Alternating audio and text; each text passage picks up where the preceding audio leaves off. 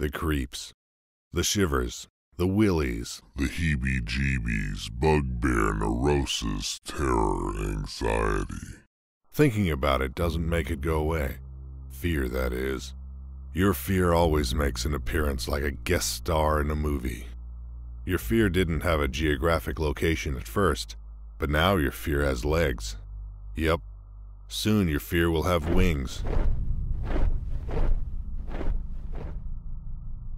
Your fear has landed now, but still your fear has not reached you yet. The more you invest in this fear, the more this fear can get closer to you. This fear can get closer than any lover. This fear knows more about you than your mother. This fear is now hanging out across town. Remember when it didn't have a geographic location? Wait, your fear is just 3 blocks away now. Yikes. Nope, I'm wrong. Your fear just arrived on your block.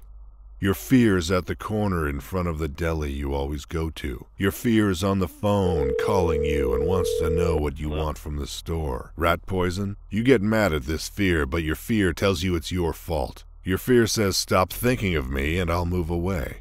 Silly you, though. You're so upset now. But why? It's your fear. Your beautiful fear.